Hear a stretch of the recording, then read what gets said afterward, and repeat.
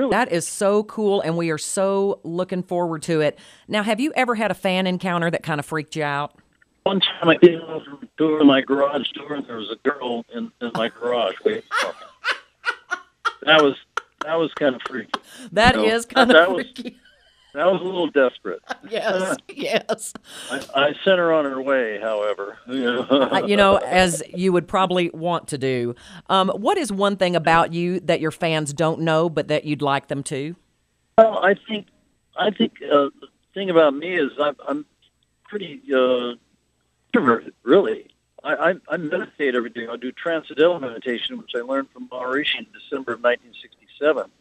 So I'm very spiritual-minded, religious-minded, and all that. So, I think that's something that's not well known. Okay. And, because it's kind of a private thing. Right. I understand. Yeah. Well, thank you for being generous and sharing that with us. My last question, we all have our favorite Beach Boys songs, and I told you mine earlier. Which one do you still love to perform, or which one is your favorite?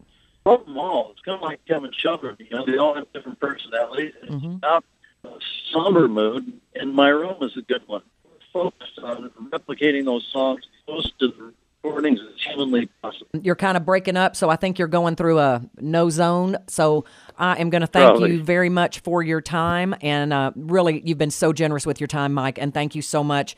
You were just really great, and I appreciate it so much, and we'll see you Monday night. We'll see you Monday. Thanks a lot.